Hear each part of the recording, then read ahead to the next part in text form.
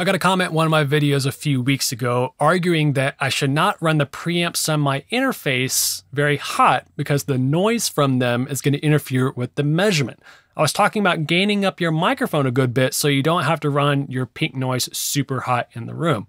I want to see in that video I did say you can turn them all the way up, and some interfaces are a little bit unstable at their minimum and maximum values. I will give them that, but I've not found that the case, at least with the two interfaces that I've used. Right now I've got the EVO 8 from Audient. It's been fantastic, but I've formerly had the Scarlett from Focusrite.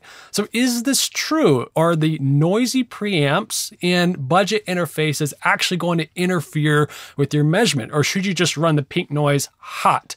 You should be able to run that at a conversational level, but to get good input meters into Smart or your audio analyzer, if you're running it low, you have to get level somehow, and that's with your preamp. So what's the give? Or is the preamp actually going to mess up my measurement? And that's something that we're going to check out today. We're going to be diving into 3 different tests to analyze what's going on. First, it's going to be our absolute noise floor test. So I'm going to unplug the preamp, look at it in spectrum mode, crank the gain all the way up and see if there's a change. Second, we're going to look at the noise versus preamp test with a sine tone. I'm going to run a 1K sine tone at -10, looping back in. So that's the output of the generator coming in. And then I'm going to be offsetting that with different gain amounts, starting at 0, then add 10 dB, subtract 10 dB from the generator, then add 10, subtract 10, add 10, subtract 10. So that it'll be the same incoming level, but I'm just increasing the mic pre-gain. What does this do with the noise floor? And lastly, and the most important measurement, is getting the mic preamp level versus coherence test. So with my measurement set up right here, I'm going to be playing pink noise out and capturing a measurement with my mic preamp gain at 50 dB. That's the maximum amount. And then I'm going to bring it down to 40, down to 30, down to 20, down to 10. And of course, the signal level is going to drop coming in, but does that change coherence? Basically, my measure of transmission quality of my measurement. And that's the number one thing, or one of the biggest things that's going to be able to tell you the quality of your measurement is your coherence. Can we trust that data? So low coherence means lots of noise. Very high and consistent coherence means noise is not present, or at least is not enough present in your measurement to have any harm on the data. All right, so let's jump right in and see if this has any weight. Let's talk through our measurement setup first, then we'll jump into each of our 3 tests, starting with the absolute noise floor test. Today I'm using Smart V9.1 with my Audient EVO 8 as the interface. And that's going to be handling our ins and outs. I'm running output 1 into my trusty Fostex speaker right here for our 3rd test. Then output 2 is actually looping back into my loop input right here. I've got it unplugged now for our 1st test, but we'll add that in a second. Then here on input 1 is my EMX 7150 microphone. We'll be using that for our transfer function. First 2 will be here in spectrum mode. Then we'll jump over here to transfer function for our 3rd. And what's great about version 9.1 in Smart is if I hit Shift E, bring up my input meters, I now have gain tracking enabled, so I can actually control the preamps for the unit right here. Very cool feature. Excited about that. Don't have to jump back and forth between apps. All right. So let's jump into our first test, or absolute noise floor. So the reason I got this unplugged is I didn't want any residual noise from the output that's looping back to contaminate our measurement. So this is the mic pre unplugged at 0 dB of gain, and that's what you're seeing here. So what we can notice is that the noise is very, very low. We're down here close to -144 dB. So let's capture that. So noise floor, we'll do it 0 dB gain. That's what we'll name that. Now, we've got that measurement active, but now I'm going to do +50. Let's crank that all the way up and see what changes. Do we notice any real difference? Is the noise floor moving with it? So noise floor +50 dB. We'll hide our active measurement. And now we're going to go down here to noise floor. I can click and drag it up, and let's compare the two. So up here in the top right, I can actually see my trace offset, or this is a spectrum measurement. And this is weird. It's only 35 dB of increase to get it to the same level in the top end. And even if I brought it to be level with this low end stuff, excuse me, down here, that's 43. That's not 50 to make it equal. So what's going on here? So I think I've hit Y to clear our offset. Bring this back down here. I think the noise we're actually seeing is the actual digital limit of working in 24 bits. So if you go back to our digital audio theory, at 24 bit, we get approximately 6 dB per bit of dynamic range. If you multiply it out, that gets us to negative 144. So the actual self noise of the preamp is lower than the actual gain we would give it. So we're not seeing this move 50 dB. So I want to make that clear that this is not a noisy preamp to begin with. We are seeing a little bit of a spectral change here in the low end. It's a little bit of a LF tilt, so I'm wondering if that would track or not. But interesting to find that the self noise of this preamp is very, very low. All right, so let's do our second test, which is the noise versus preamp gain test. So we're actually going to run a sine tone into this guy and check a few things out. So I'm going to turn on my loop in input, bring my gain back to 0. And my signal generator, again, I'm running this out of an output into this input, is at negative 10. Let me engage that. Boom. So now I see this sine tone, it's coming out at negative 10, coming into the interface with 0 dB of gain, and this is the level that I get it at. So this peak right up here looks like at negative 14.85, and we see some harmonics. They're evenly spaced at 1K multiplied by 2, 2K, 3K, 4K. So we are getting some distortion on the way in. So that's interesting. You know, apart from just talking about this actual measurement and whether or not that YouTube comment was true about this noisy preamp gain effective measurements, I also just want you to see that you can answer a lot of these your own questions yourself. And this is what I'm walking you through, how you can be pragmatic about it in a software like Smart right here. So what I'm going to do with the rest of this test is I'm going to now just offset in 10 dB increments. I'm going to decrease the sine tone output by 10 dB, then crank up the preamp gain by 10 dB and keep going until we max it out. So now I'm going to save this guy and I'm going to call it 0 mic minus 10 gen as far as mic pre. Okay, keep going here. Now bring this down to minus 20. And go here now to plus 10. Let's turn on our generator. We see if I cycle through our traces here, it's the same peak output. Now we just raise the noise floor a little bit. Capture that, plus 10 mic, minus 20 gen. Keep going through here. Add 20 dB of gain, or generator first, averager, plus 20 mic, minus 30 gen. Just keep rattling through these. Now to 30. Reset.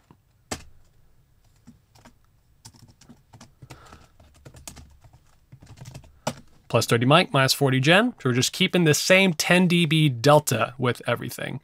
Keeping on going here.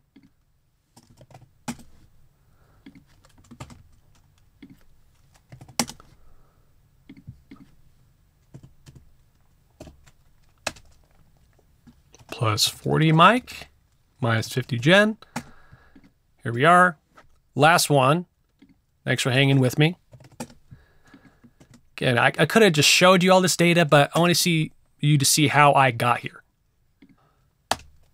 That's plus 50 mic, minus 60 gen. All right, let's kick this off here, hide it, and now look at our measurements. I want to have them in a certain order. And they are now. So this is our first test. So this is interesting. That's where we're seeing actually the most amount of distortion in our measurement is with the mic preamp at 0 dB. I do know, and I've tested this, that if I run the signal generator at 0, I do clip the output, but not here. So let's now overlay this guy. I still see a little bit of harmonic distortion, but actually lessens as I move up my mic input gain. So this is telling me it might be something with the converter itself. It's not the preamp adding distortion. Maybe we just don't have the full amount of converter level to make it happen. That, again, this is just a guess. Now I am plus 20. Again, still the same peak signal amount right here, still at negative 12.85, but we have less harmonic distortion again. Keep going here, plus 30 dB. We have a little spike. So if I had to compare that spike, I'm gonna turn on some averaging so it's a little bit easier to see. Yeah, that guy at negative 77 versus that peak here at -96. So it's almost a 20 dB difference in the amount of harmonics. Even though we're running the preamp 30 dB hotter, we're lessening the amount of distortion, okay? Let's get our high resolution data back here, so with no banding. Turning on +40. Now we have 0 harmonic distortion, right? So that's actually with the mic pre at +40 dB, or the harmonic distortion is actually gets swallowed up in the noise. So I'm not saying there isn't at all, but like, well, where are we getting this noise from? Well, I'm proposing here that it's actually because there's noise in the output. And since the signal generator is way low, the sig gen is way down at -50, that means we're having to work a lot harder. So the noise floor inherent in the output is being brought up as we gain it. So this is not noise from the preamp itself. We're just bringing up the noise that was available in the output that was passing with the sine wave itself. And now we're up here to +50. We're at -15. Here is that peak. And then the noise, the highest peak in the noise right here at 1.8K is -94. So that is, let's see what that is. Let's do -15 to 994. Still 79 dB of difference. So again, not gonna, even with that noise from the output, it's not from the preamp, that's still not gonna ruin anything, all right, as far as our measurement goes. And I'm gonna prove that, well, how much separation between signal and noise do you need to get a good measurement? Now we're here for our third test, and this is the mic preamp level versus coherence test. So what we're gonna do is capture a transfer function of my little speaker right here at our 5 different preamp levels of like 50 decibels and stepping down to 0 dB. I guess that'd be 6 different ones, and seeing if our coherence changes. So what does our coherence tell us? Basically it's a transmission quality indicator of our data. So if I go to this Mercy Fort Smith show, this is the trace I got here at front of house. You see this squiggly red line? If that's really squiggly and way down towards the bottom right here, that means I have low coherence. It was a very reverberant room. It's an okay measurement in and of itself. It's lined up, but it was just really far away. And that spot was technically out of the PA coverage because I prioritized coverage for the audience, but coherence does not look good. Versus we're about to measure my speaker, you're gonna see this red line suck up all the way towards the top. And if it's all the way at the top, that means it's 100% coherent. That means the data is confident that what it's reading is like, oh, this is signal and not noise. If the coherence trace is low, that means there's a lot of noise in your measurement. So if noisy preamps are going to affect our measurement, then we would also see a drop in coherence. So let's test that out. Hide this guy. Gonna kick on my signal generator, and I have my preamp gain now at +50, and we'll bring it down. My loop input here is at 0.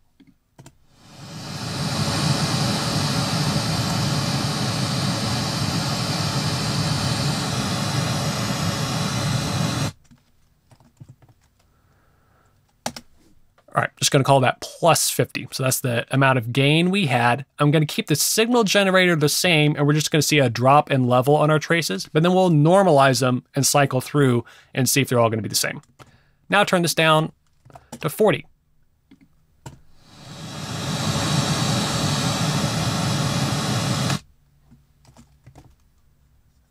+40, let's keep going.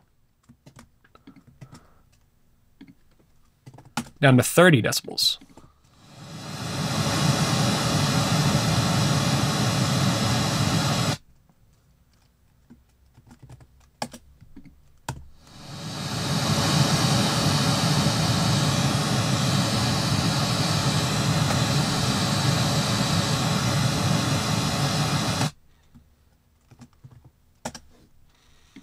All right, +10.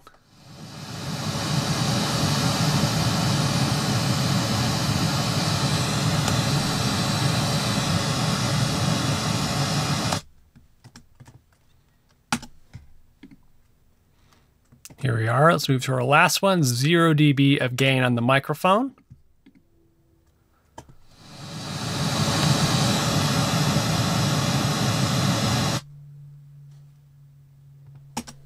Gonna squish my measurements here. And now we see all in one place, each of these measurements all separated by 10 dB. Hide this guy. They're all here. So here's 0, and I can use Z to cycle through all these traces. And the coherence trace, which we're looking at again right up here, I don't see it move at all. I'm gonna again cycle through, looking at 0, plus 10, here's plus 20, 30, 40, 50. So again, this is the exact same data, the exact same coherence, and now there's a 50 dB differential in my microphone. I am gonna normalize the data like I promised you, sorry. Yeah, so I just shift clicked here at 1K and all of the traces line up exactly the same. So, and that's at 1/48th of an octave, even with no smoothing at all, no averaging at all, these are exactly the same. So what does that mean for us? This means that you can do this type of test yourself and see if this is going to be something that happens with your interface. The original video that I posted where someone was talking about the preamp level, I had my other Scarlett interface, which I don't have anymore. But again, this is the EVO 8. It's $200 for 4 mic pre's. I would call that in the budget range. So it's not because this is the best engineering in the world. It's because this is, it's just, preamp noise is not a thing that's going to affect your measurement unless something's broken or just flat out not doing well. But here's the thing, we really don't need to have that big of a difference in the signal and the noise to get really, really good coherence. So I have a nice bonus last 4th test for you, just as a thank you for sticking around here. And we're actually going to go back to the same measurement we just did. And we were at -10 as our signal generator level. But now I want you to look and see, well, just how loud do we have to have our pink noise to get good data, how to keep coherence, if you will. So I'm going to crank it at -10, just like we were, but then I'm going to bring down the generator slowly, and we'll see how long it takes before our coherence starts to drop.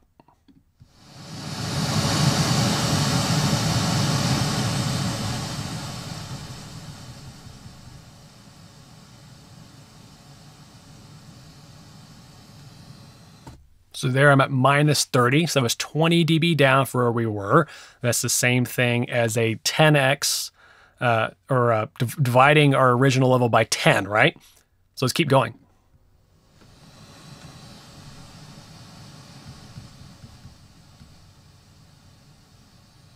Another 6 dB.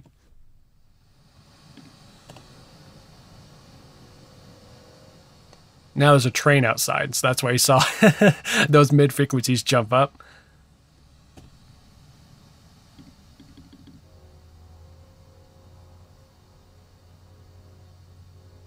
So even with the train going by and barely being able to hear the pink noise here, I'm still able to get really quality data, especially in the top end, 1K and up. So there you have it. I can definitely say that the preamp noise phenomenon in your measurements, messing things up if you run them hot, is definitely not a thing. So if you want to run your signal generator low in the room so you're not making folks mad from having pink noise loud, then you're going to have to get your preamp gain up while you are measuring just so you're getting good levels. And that's okay. Again, it may not have to be all the way up, but it's usually a pretty healthy level. And then for show, you're going to calibrate it with your SPL calibrator and turn it back down to a level that is appropriate for that. But for tuning, don't be afraid to turn it up and get good levels coming in. Again, my name is Michael Curtis. Thank you so much for watching, and I will catch you next time.